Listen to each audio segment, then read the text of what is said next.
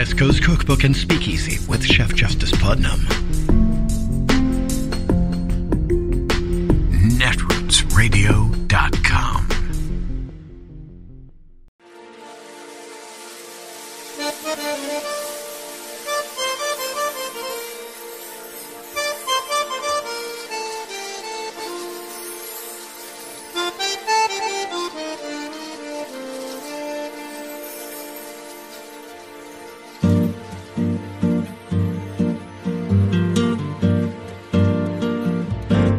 Je voudrais du soleil vert, des dentelles et des théières, des photos de bord de mer, dans mon jardin d'hiver. Je voudrais de la lumière, comme en Nouvelle-Angleterre. Je veux changer d'atmosphère, dans mon jardin d'hiver. Ma fleur sous la pluie de novembre, tes mains qui courent, je n'en peux plus de t'attendre. Les années passent, qu'il est loin, là je tombe. Nul ne peut nous entendre. Je voudrais du Fred Astaire, revoir un latte. Understanding the unpredictable nature of the characters involved here, what can we expect from Steve Bannon's court appearance tomorrow? Putting it, Alicia, it's entirely unpredictable. Typically here we expect that the government may arraign Bannon on the charges and there may be some form of hearing over detention. It's not clear yet whether the government will seek to detain Bannon. That would be a heavy lift, but they may decide to argue that given his past history, he's something of a flight risk. Seems highly doubtful to me that a judge would detain him on this misdemeanor charge. Congressman Jimmy Raskin says the January 6th committee may use civil contempt charges to force Bannon to testify. How would that work, Joyce? So it would work about the same way that what we've seen with Bannon would work, with one big difference. Because Meadows was in the White House at the time of these events, he has a somewhat better claim to executive privilege. But I thought the congressman said something very important in his statement. He pointed out that Meadows completely ignored the dictates of the subpoena, which you don't get to do. Even if you're going to exert privilege, you have to show up. You have to produce documents or provide a privilege log detailing what you're withholding. You have to answer questions because privilege isn't the answer to every question. When you're asked your name, the answer isn't executive privilege. And so you're obligated to go through the questions responding specifically. It's that total flagrant effort to avoid the subpoena that led to Bannon's indictment. It will be interesting to see how DOJ will assess the Meadows situation. I do want to loop back, Joyce, to the Meadows situation. But first, Carol, we have another clip from that Trump interview showing he is still bitter about what Mike Pence did for the country on January 6th. Take a listen. If Pence did what you wanted, you think he would still be in the White House? I think we would have won, yeah. Can you ever forgive him for that? I don't know, because I picked him. I like him. I still like him, but I don't know that I can forgive him. Carol, how does that square with your own reporting about Trump and Pence's relationship? It squares quite nicely and quite sort of shockingly in the sense that, keep in mind that the vice president was nothing but loyal to Donald Trump. Some people compared him to a statue who sat nobly or blindly by the president's shoulder for 3+ years, nodding and approving of many things that were questionable, sometimes legally dubious, and sometimes just improper for an executive and a commander-in-chief. And what happened at the end of the day was Pence really wanted to help Donald Trump. He wanted to do what Donald Trump wished, but the Constitution gave him no room for it. Multiple people told me and Phil Rucker, my colleague, partner on a book that we wrote about Donald Trump's final year, they told us that Pence was willing to try to find a way, and everywhere he turned, constitutional scholars who were stalwarts and stars in the Republican Party told him it's not possible. Everyone from, an important appellate court judge who was a Supreme Court justice nominee to Dan Quayle, sort of his mentor, said, you can't do this. The certification is your job. This is the part of the election, and you can't change the rules because Donald Trump wants you to. Ryan, it strikes me, Republican Congressman Anthony Gonzalez, we heard a little bit from him at the top, shared this warning about Trump's plans for 2024. Take a listen. He has evaluated what went wrong on January 6th. Why is it that he wasn't able to steal the election? Who stood in his way? He's going systematically through the country and trying to remove those people and install people who are going to do exactly what he wants them to do, who believe the big lie, who will go along with anything he says. So, Ryan, we have heard this argument before. You've written that Brad Raffensperger is doomed, for example, for standing in Trump's way last time. How do you see this reshaping the party? Yeah, I mean, it's a really big thing. This idea that they're going to replace and kick out of the party people who go against Trump here is really dangerous for a democratic republic going forward. If you have that situation where people cannot honestly do their jobs and accurately reflect the count and are going to lose their jobs and lose their future elections because they went against Trump, that's a really scary place we're in. And I think, more broadly, if you look at just all the threats that elections officials have faced after this, Reuters has done some great reporting on this recently about all these threats that were coming into elections officials. And that's what you see in all of these January 6 cases, is you have a bunch of people who honestly believe that the election was stolen. And this was, in their minds, and I think in Trump's mind, as we saw in that interview, a justifiable response to what they saw as a stolen election. And, if they thought this was 1776 2.0, that's not going to go over too smoothly. They're going to actually do something about it. 1776 wasn't a nonviolent event. And I think that that's what we saw these people doing on January 6th. Carol, you look at this committee, they have issued about 36 subpoenas, and you bring up the graphic, you look at all of those names. Are there people who you still expect to end up on that list, to be issued a subpoena? I can't say with great surety, but based on the reporting that we've done, you can almost automatically expect there will be more. I don't like to report things before we report them, but I think you will be able to expect quite a few more. And I'd add one more thing that sort of hints a little bit at some of the points you're trying to raise.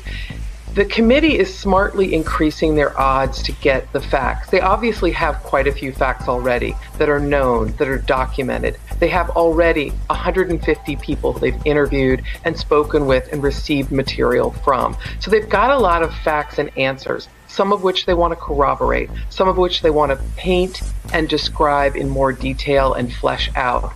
You increase your odds when you have people like Mark Meadows and Steve Bannon saying, okay, we're not cooperating, or Jeff Clark at the Department of Justice, the person who, because he blindly agreed he would dispute the completely fair election in Georgia, the president wanted to make him the new attorney general. These people are not cooperating. But guess who's being subpoenaed now?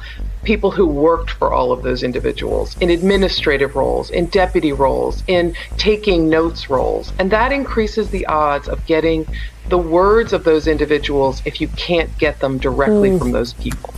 Joyce, looping back to Bannon, if you were Mark Meadows' attorney, is Bannon's indictment changing the advice that you're giving to your client? Well, it has to change the advice, because if you read the language DOJ used to indict Bannon, it's clear that they're contemplating that it's not just the fact that Bannon was out of the White House for 3 years that made him so susceptible to indictment. It's also this fact that he did absolutely nothing to comply with the subpoena. As long as Meadows is in that same category, his lawyers have to be concerned that he'll face the same treatment.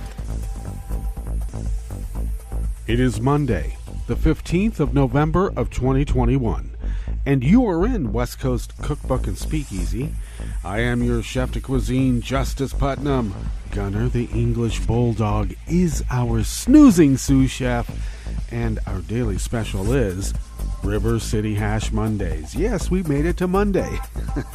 Yes, we did.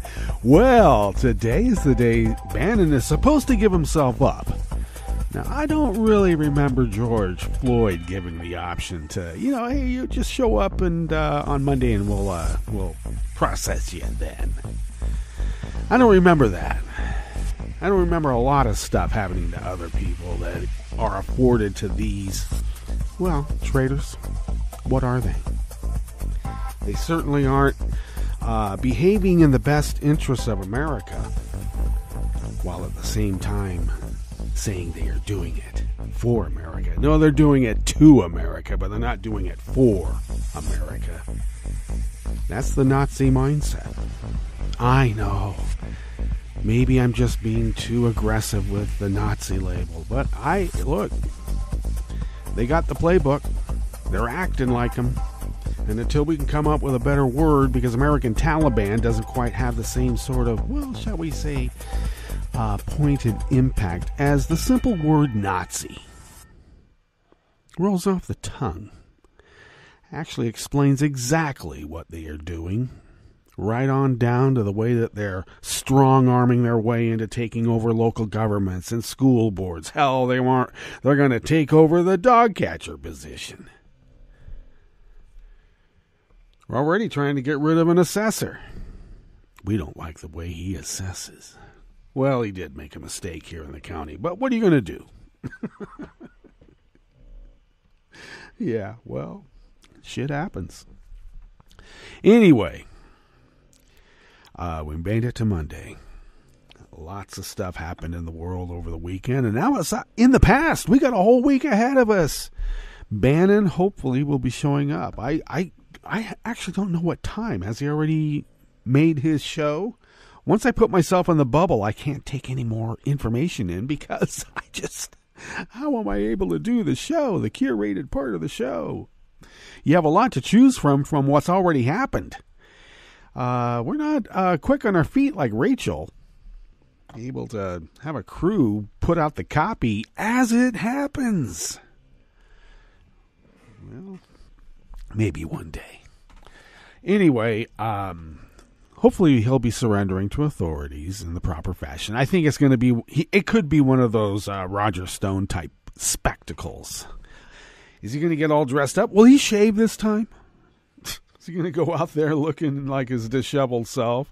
Hell, if they take him to Rikers, they got to clean him up so he doesn't pollute Rikers any more than Rikers is already polluted. In fact, I think they should just take him to Rikers. And then we can forget that he's there. Just, where's Steve Bannon? I don't know. Went to Rikers. Okay, can we find him? I don't know. Might take a while. And then maybe he might wise up. Or maybe he won't. Now, he's going to use this whole event as another part of his plan. He wants to be the martyr, I guess. Well, it's part of the grift. We already see that there's a different kind of justice for these. What do we call them? I think we have to call them Nazis. They somehow got imbued with the enabling acts from oh so long ago. Brought it right here to America. Well, I got to tell you, we've been fighting the Hessians for a long time in the United States of America. Yep. Oh, which reminds me. Now, I don't know if it was a bot or a troll, but I got a little hammered and I reported this entity on Twitter who started going off about Jewish supremacy and, you Jew, and it's just bullshit. It's the typical anti-Semitic bullshit.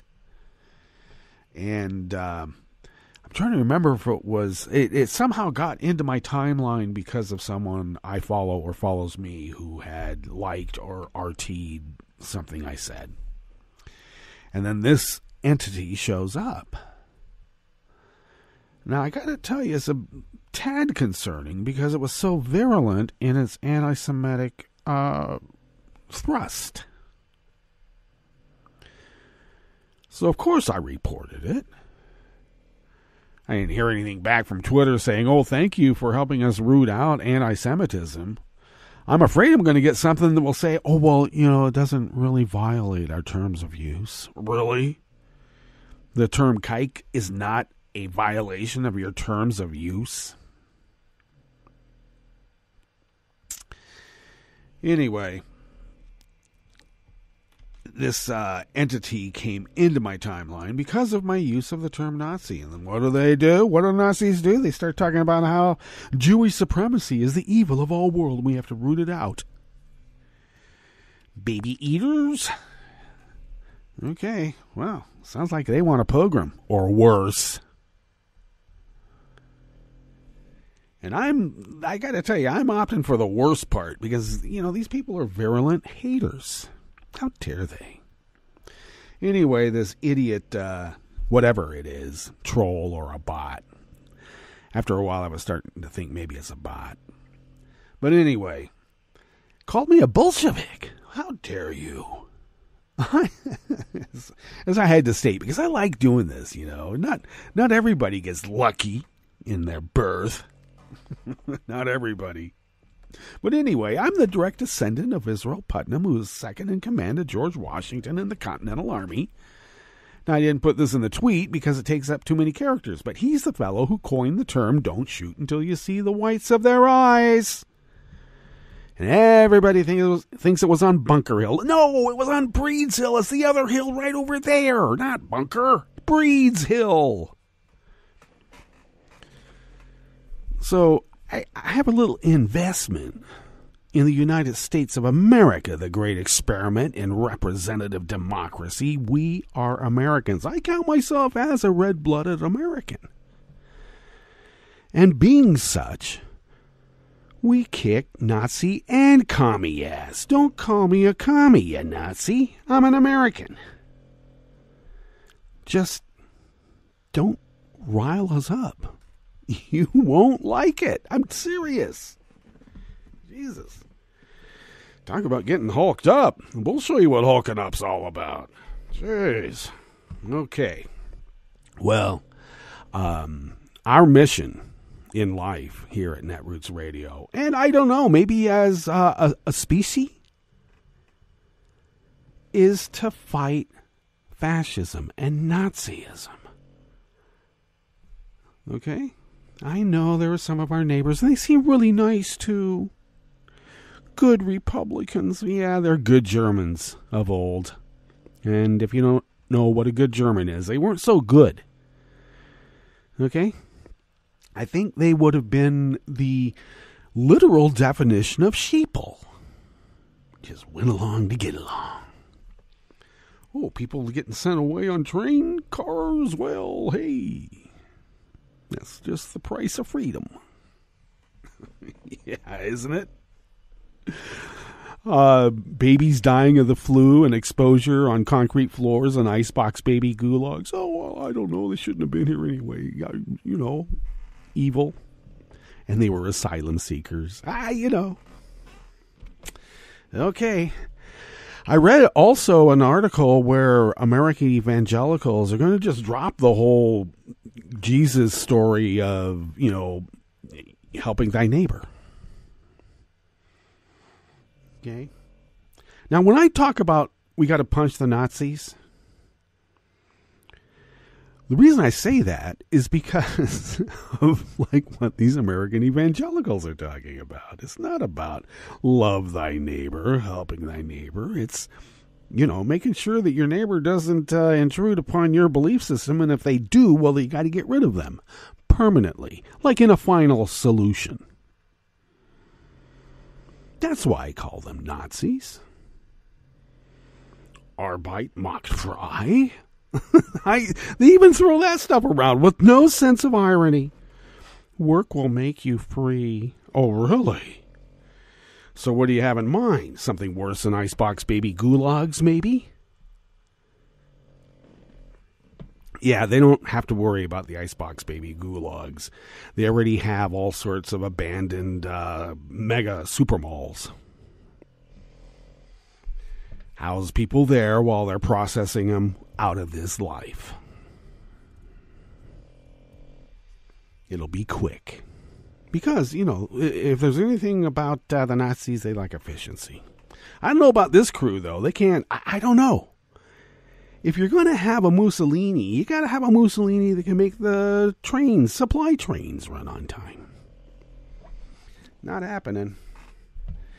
Anyway, seems like there are grave forces arrayed against the United States of America, and they happen to be from within. And the sooner that we accept that fact, and I know that everybody here that listens to us on Networks Radio already has, I'm just being rhetorical. But the sooner that we accept that as a nation, oh boy, is that civil war then? No. We just don't let those people participate in proper society. Okay? You don't get to be on the soccer team. Oh, you're going to punish my kid? Well, yeah. Got to change you somehow.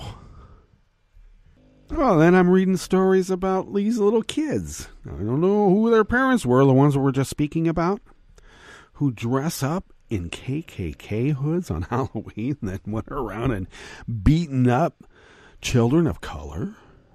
What the hell? All right. And Rittenhouse is such an innocent little boy. Had a little tete-a-tete with some of the, I call them Nazi sympathizers. At least that's what they are. On the town Facebook page, who considered him to be such an innocent little boy. He had to kill those people who, they were going to kill him. They yelled, "We're going to kill you. Have you ever had anybody yell at you, they're going to kill you?" He had to shoot him. Well, you know what? If somebody yells at you that they're going to kill you and throws a plastic bag of nothing at you, maybe you shouldn't be having a gun. Give me a break. I'm going to kill you. Like, that's going to cause me to be so fearful of my life that I have to take another life. Jesus. I got to tell you, if people are going to kill you, they don't announce it first. All right? And that's why you shouldn't have a gun, because you're obviously not experienced enough to know that. Simple fact. Jeez. I don't know. These are the kinds of Nazis we have to put up with today. They're dimwits. I know we can sit around and wonder, why the hell are we losing to that? How is it that they are able to take over? Because I'll tell you why. We are loath to punch the Nazi.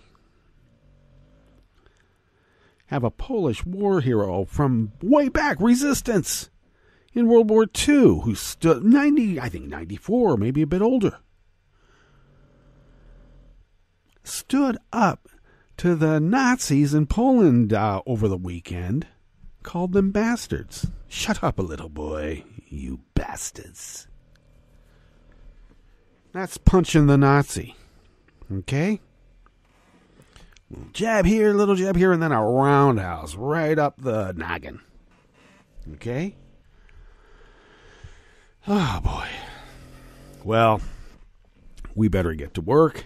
Here, at least on this Monday, River City Ash Mondays, and in the Bistro Cafe part of West Coast Cookbook and Speakeasy, and of course, at the top, that was a breakdown of Bannon, and a lot more about the January 6th committee and its task ahead. On the rest of the menu, as many as 160,000 active duty military members are having trouble feeding their families.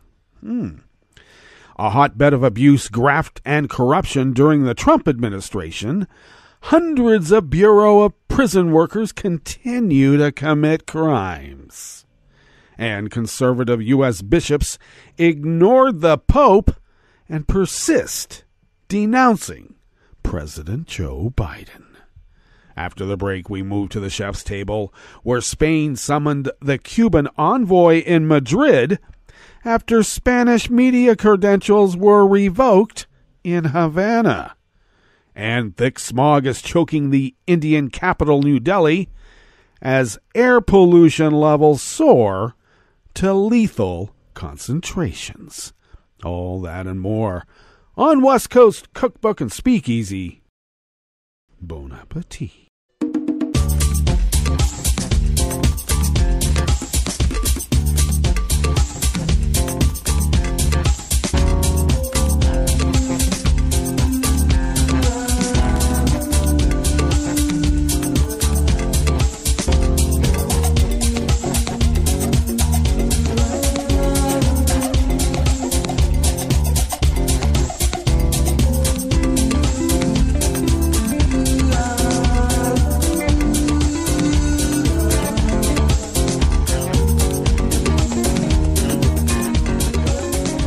Near the bottom of our homepage at netrootsradio.com, to the right of the page is the chat room link.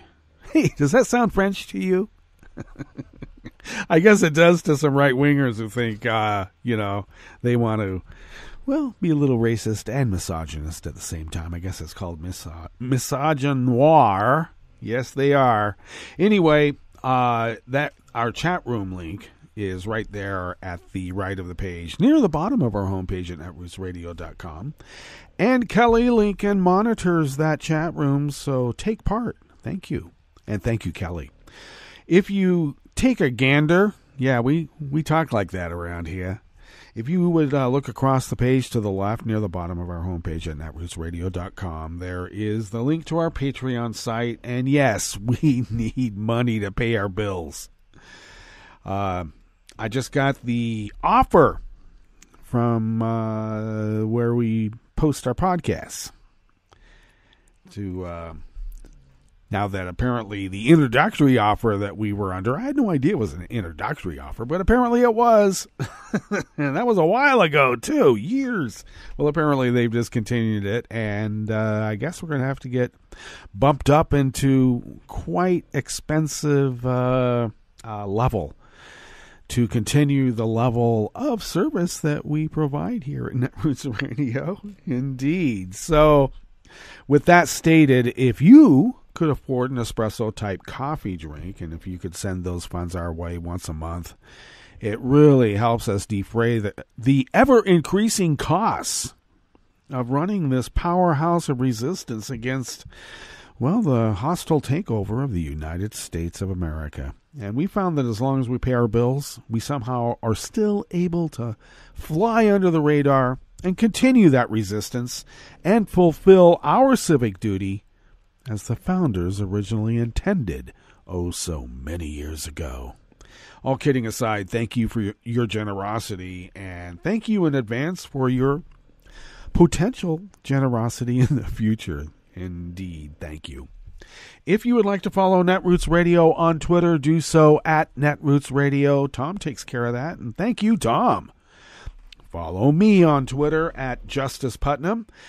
Incidentally, I post the show notes and links diary on Daily Codes about 10 minutes before showtime, and they get that posted up on Twitter and other social media platforms. So follow me there on Twitter at Justice Putnam, and you can get those show notes and links, which are integral parts to this whole multimedia operation we call West Coast Cookbook and Speakeasy. You can follow the show on Twitter at Cookbook West. And you can pick up those podcasts by way of Spreaker, Stitcher, TuneIn, iHeart, YouTube, iTunes, etc., etc., etc. All right. When I say post our podcasts, that's also storing them. So we may be splitting up how we store our podcasts, because we have quite an archive of all the different shows that we've had over the years and continue to this very day. So check it all out. We're here. Okay, this first offering here in the Bistro Cafe of West Coast Cookbook and Speakeasy. Sounds French, doesn't it? Is by Ashraf Khalil from the Associated Press. It's a hidden crisis that has existed for years inside one of the most well-funded institutions on the planet, and has only worsened during the coronavirus pandemic.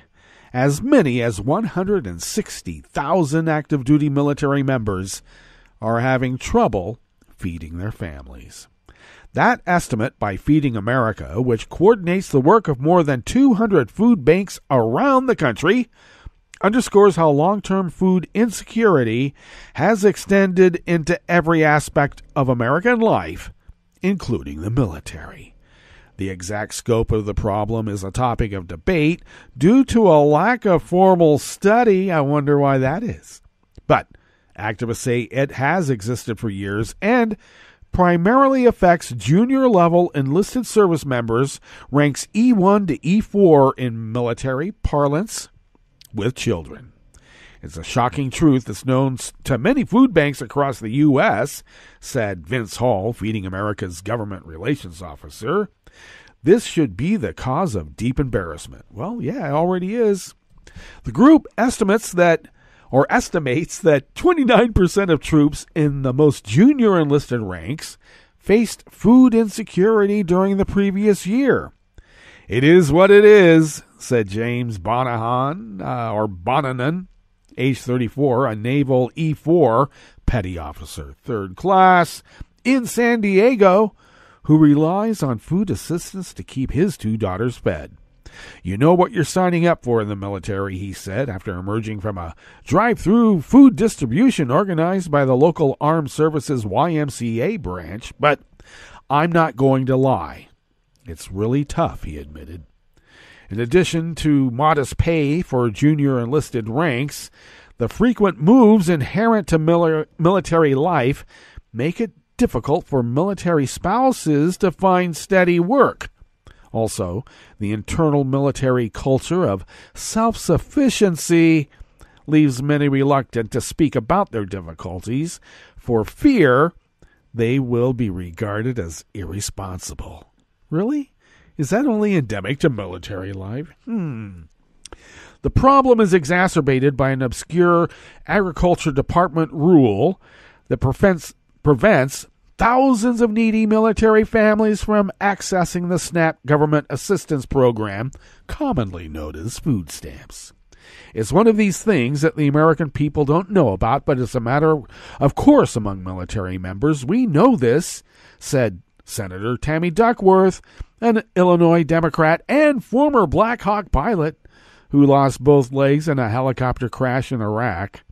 We're the mightiest military on the face of the earth, and yet those who are on the lower rung of our military ranks are, if they are married, have a child or two, they're hungry.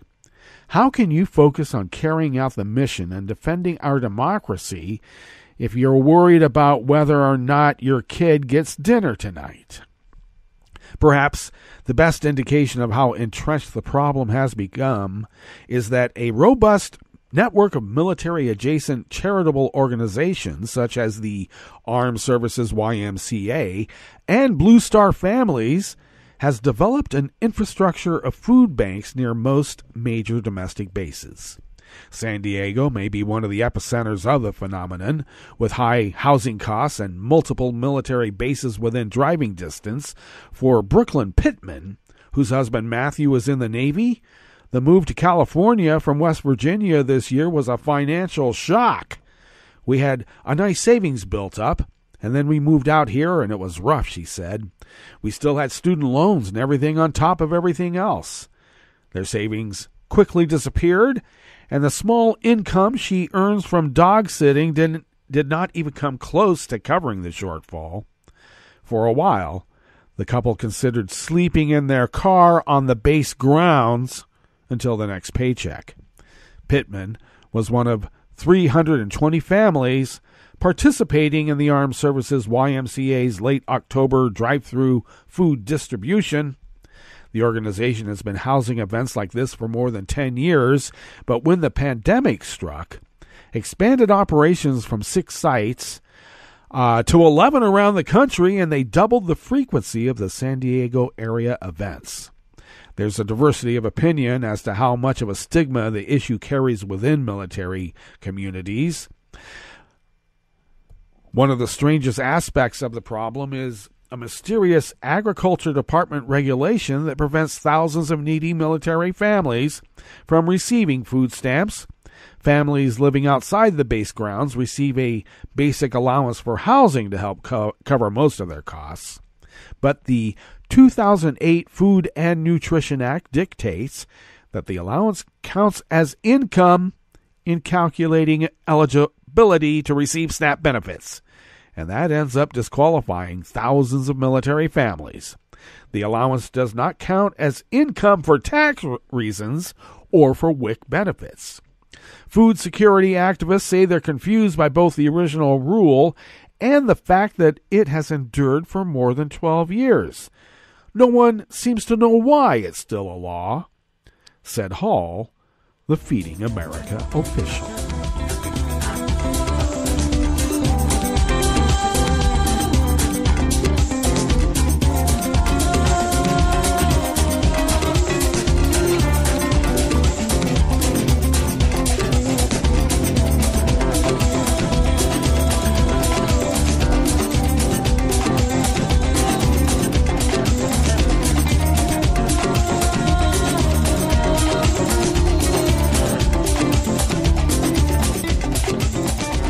Michael Balsamo and Michael R. Sisak of the Associated Press brings us this next offering here in the Bistro Cafe of West Coast Cookbook and Speakeasy, River City Hash Mondays. More than 100 federal prison workers have been arrested, convicted, or sentenced for crimes since the start of 2019, including a warden indicted for sexual abuse, an associate warden charged with murder, guards taking cash to smuggle drugs and weapons, and supervisors stealing property such as tires and tractors. An AP investigation has found that the Federal Bureau of Prisons, with an annual budget of nearly $8 billion, is a hotbed of abuse, graft, and corruption, and has turned a blind eye to employees accused of misconduct. In some cases, the agency has failed to suspend officers who themselves had been arrested for crimes. 2/3 of the criminal cases against Justice Department personnel in recent years have involved federal prison workers who account for less than 1/3 of the department's workforce. Of the 41 arrests this year, 28 were Bureau of Prison employees or contractors. The FBI had just 5. DEA and the Bureau of Alcohol, Tobacco, Firearms, and Explosives each had 2. The numbers highlight how criminal behavior by employees festers inside a federal prison system meant to punish and rehabilitate. Are they really rehabilitating people? Well, it says so in this article. Rehabilitate people who have committed bad acts. The revelations come as advocates are pushing the Biden administration to get serious about fixing the Bureau. In one case, unearthed by the AP, the agency allowed an official at a federal prison in Mississippi, whose job it was to investigate misconduct of other staff members, to remain in his position after he was arrested on charges of stalking and harassing fellow employees. The official was also allowed to continue investigating a staff member who had accused him of a crime.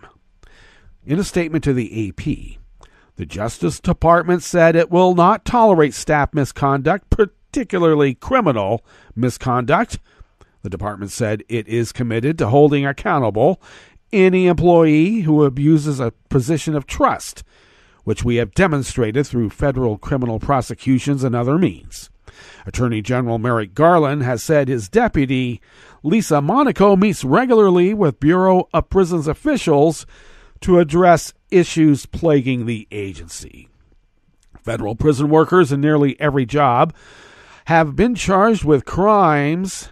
Those employees include a teacher who pleaded guilty in January to fudging an inmate's high school equivalency, and a chaplain who admitted taking at least $12,000 in bribes to smuggle Suboxone, which is used to treat opioid addiction, as well as pot, tobacco, and cell phones, and leaving the items in a prison chapel cabinet for inmates to retrieve. At the highest ranks, the warden of a federal women's prison in Dublin, California, was arrested in September and indicted this month on charges he molested an inmate multiple times, scheduled times where he demanded she undress in front of him, and amassed a slew of nude photos of her on his government-issued phone. Warden Ray Garcia, who was placed on administrative leave after the FBI raided his office in July, allegedly told the woman there was no point in reporting the sexual assaults because he was close friends with the person who would investigate the allegation, and that the inmate would not be able to ruin him. Garcia has pleaded not guilty.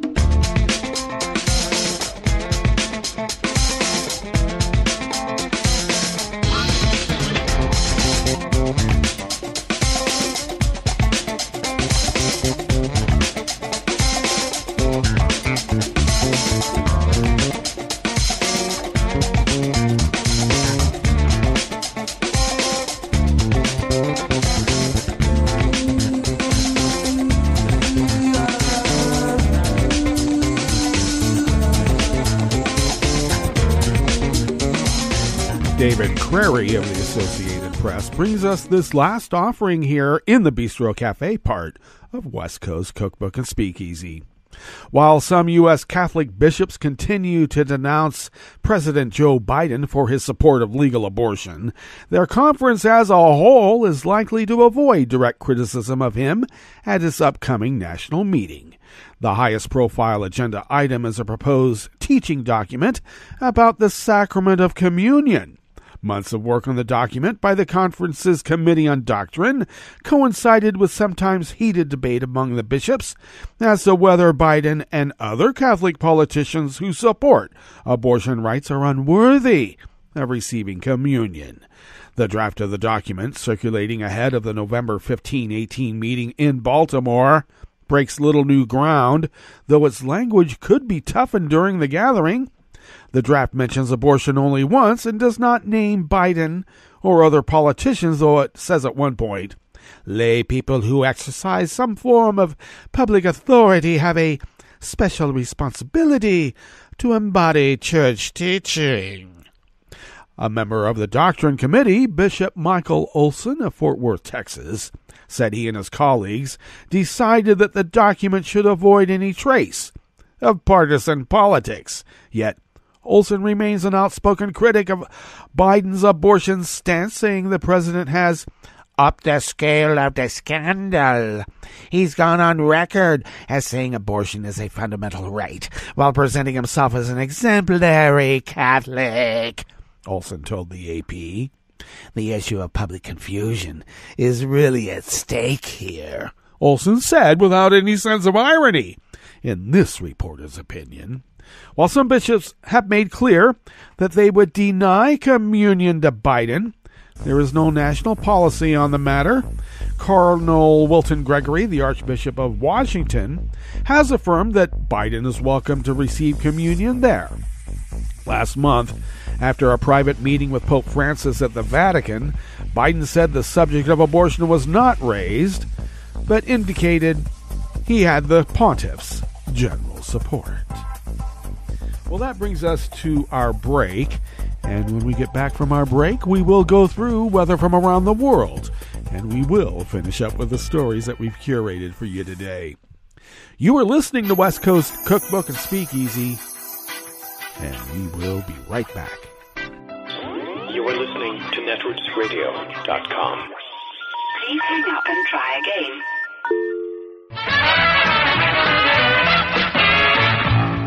From a point at sea to the circles of your mind, a new force is at work for planetary transformation. New radio for a new Earth.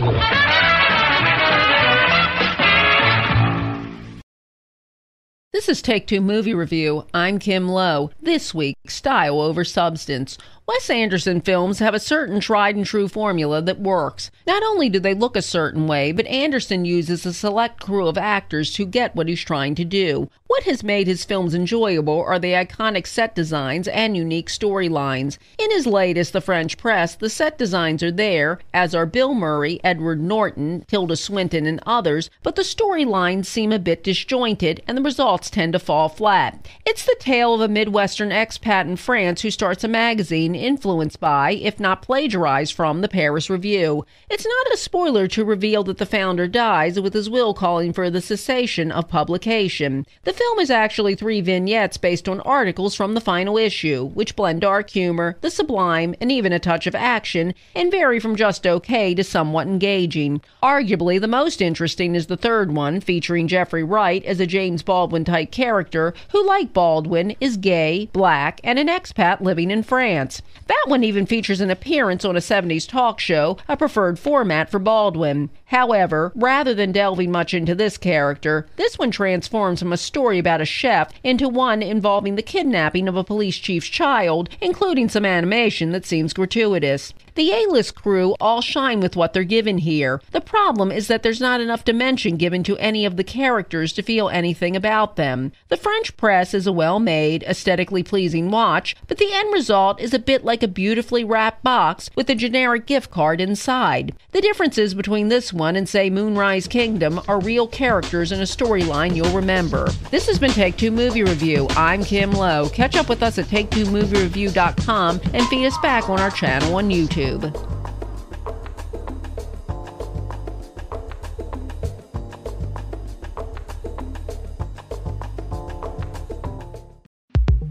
This is Scientific American's 60-Second Science. I'm Christopher Intagliata.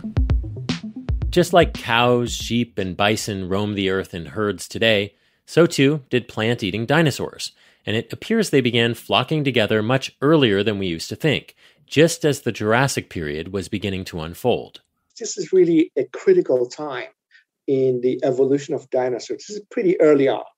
So the idea is that this type of social behavior may actually contribute to the evolutionary success of dinosaurs.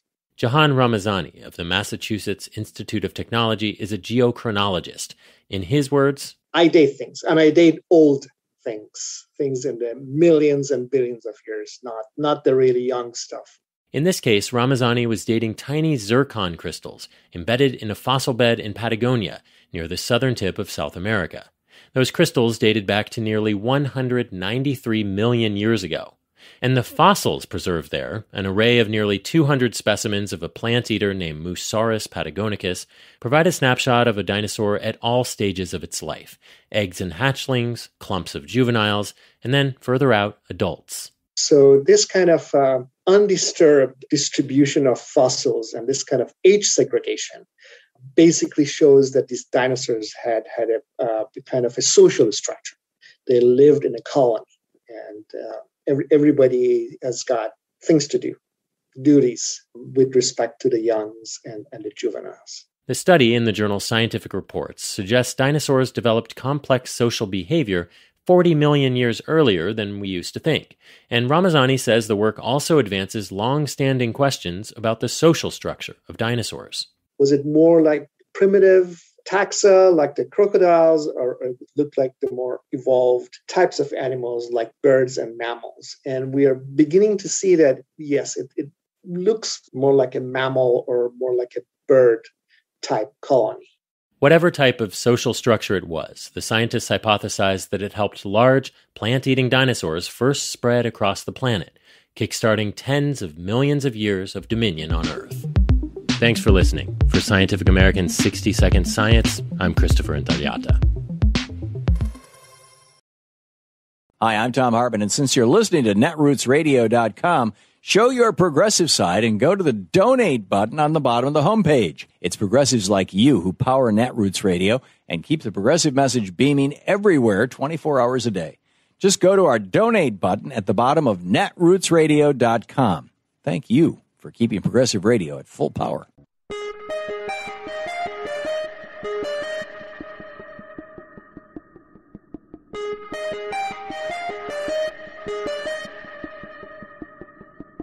I'm Rick Smith, and this is Labor History in 2. On this day in labor history, the year was 1978. That was the day OSHA published its lead standard. The standard reduced the permissible exposure by 75% to protect nearly 1 million workers from damage to nervous, urinary, and reproductive systems. As early as 1908, Alice Hamilton, the mother of occupational medicine, noted that lead had endangered workers as far back as the first half century after Christ. In their book, Deceit and Denial, The Deadly Politics of Industrial Pollution, historians Gerald Markowitz and David Rosner add that throughout her distinguished career, Hamilton was deeply involved in uncovering the relationship between lead and disease in the American workforce. Hamilton's groundbreaking research on the effects of lead paved the way for a growing uproar against its continued use. After the Occupational Safety and Health Act passed in 1970, occupational and public health activists pushed hard for a lead standard. A new generation of industrial hygienists emphasized how unsound, industry-driven conclusions regarding safe lead levels impacted women workers and workers of color. Industry had long asserted that women and African Americans were simply more susceptible to lead poison, which served to justify discrimination in hiring. Some unions accepted these terms, if only to demand a stringent lead standard that included immediate implementation of engineering controls. But leading hygienists like Gene Stellman blasted these arguments. Stellman insisted such conclusions reflected racial and gender bias rather than any credible scientific evidence. She added that men, women, and children, regardless of race or ethnicity, were all adversely affected by lead exposure. The final standard adopted was considered a compromise. Discrimination in hiring has continued and enforcement proves difficult. But even a watered-down standard was too much for the lead industry. They have been fighting it ever since.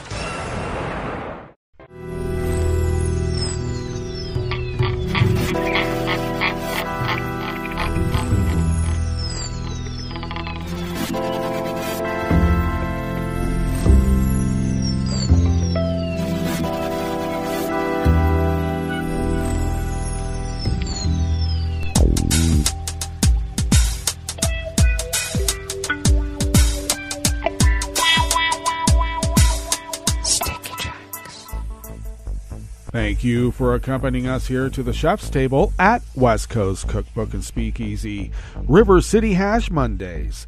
We always begin weather from around the world along the banks of the Rogue River in the Rogue River Valley of Southern Oregon, on the west coast of the continental United States of America, where it is currently 52 degrees Fahrenheit, expecting a high of only about 58.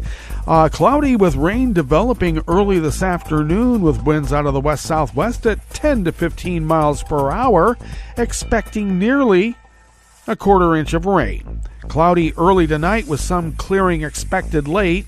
Lows in the upper 30s, winds out of the west at 5 to 10 miles per hour, and abundant sunshine tomorrow with highs around 50, winds light and variable.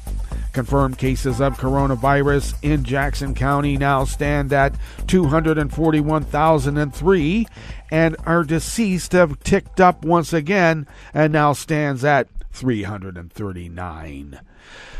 Pollen is rated as none right outside the window in Rogue River proper. The air quality index for the region is good at 22 parts per million, and the daytime UV index is low at level 2. Barometric pressure is falling at 30.02 inches. Visibility is down to 5 miles, and relative humidity is at 97%. Weather from around the world is brought to you by a crowd of crowdsourced weather stations that a crowd crowdsources from around the world.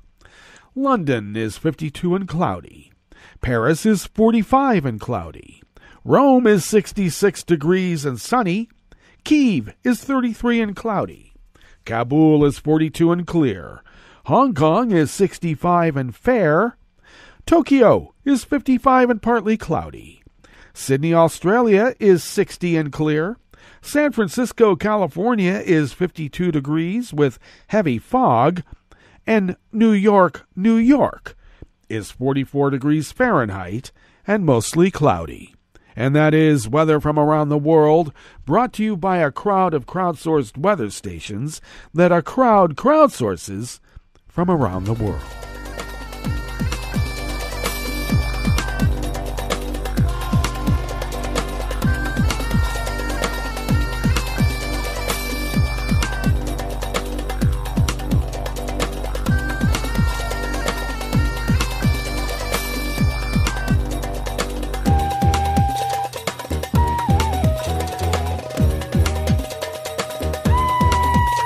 Barry Hatton of the Associated Press brings us this first amuse-bouche here at the chef's table at West Coast Cookbook and Speakeasy. Spain's foreign minister summoned Cuba's top diplomat in Madrid to explain why Havana revoked the press credentials of 5 journalists on the island working for Spanish state news agency EFE. The Spanish embassy in Havana is also working with Cuban authorities to ensure the return of the EFE team's credentials, which they need in order to work in Cuba, Spanish diplomatic sources told the AP.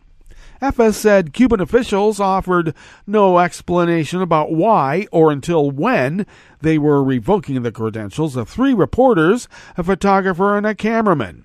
Later yesterday, amid a diplomatic backlash about the move, Cuban authorities returned credentials to 2 of the journalists.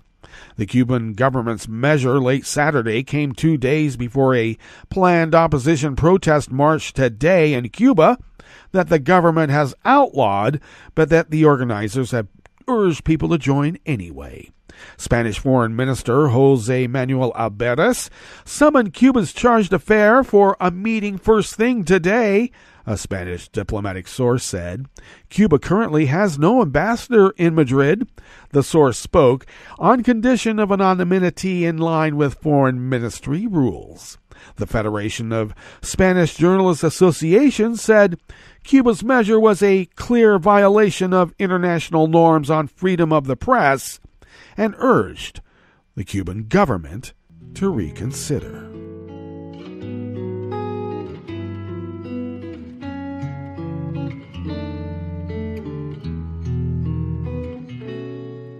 Je te donne ce mon amour pour la vie entière. La promesse de me trouver à tes genoux.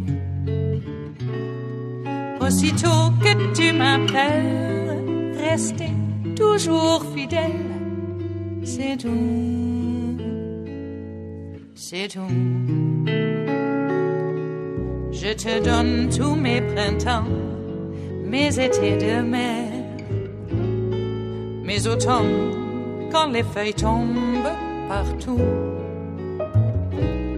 Si ce n'est pas une bonne affaire, je te donne tous mes hivers. Sheikh Salik of the Associated Press brings us this final amuse-bouche here at the chef's table in West Coast Cookbook and Speakeasy.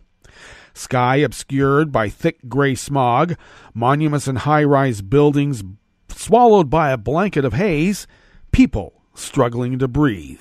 In the Indian capital, it is that time of year again. The city's air quality index fell into the very poor category yesterday, Sunday, according to SAFAR, India's main environmental monitoring agency, and in many areas, levels of the deadly particulate matter reached about 6 times the global safety threshold. NASA satellite imagery also showed most of India's northern plains covered by thick haze. Among the many Indian cities gasping for breath, New Delhi tops the list every year. The crisis deepens, particularly in the winter when the burning of crop residues in neighboring states coincides with cooler temperatures that trap deadly smoke.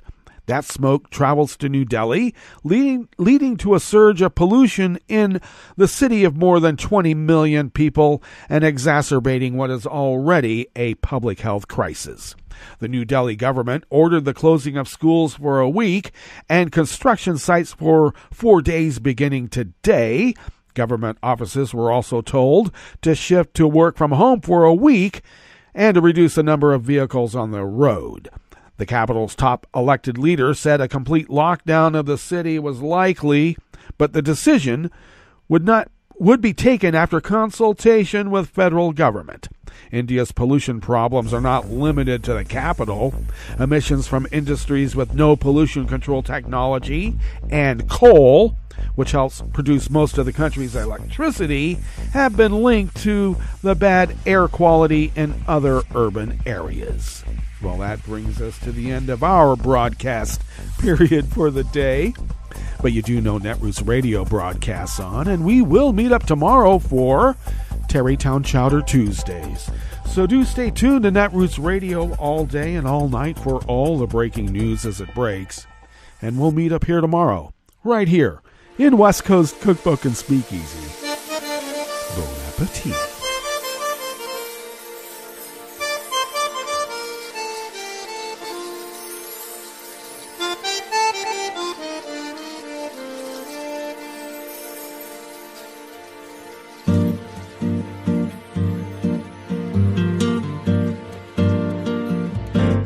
Je voudrais du soleil vert, des dentelles et des théières, des photos de bord de mer, dans mon jardin d'hiver. Je voudrais de la lumière, comme en Nouvelle-Angleterre. Je veux changer d'atmosphère, dans mon jardin d'hiver. À fleurs, sous la pluie de novembre, tes mains qui courent, je n'en peux plus de t'attendre. Les années passent, qu'il est loin, là je tombe. Nul ne peut nous entendre. Je voudrais du Fred Astaire, revoir un latte Goer. Je voudrais toujours te plaire dans mon jardin d'hiver. Je veux déjeuner par terre, comme au long de golfe clair, t'embrasser les yeux ouverts dans mon jardin d'hiver.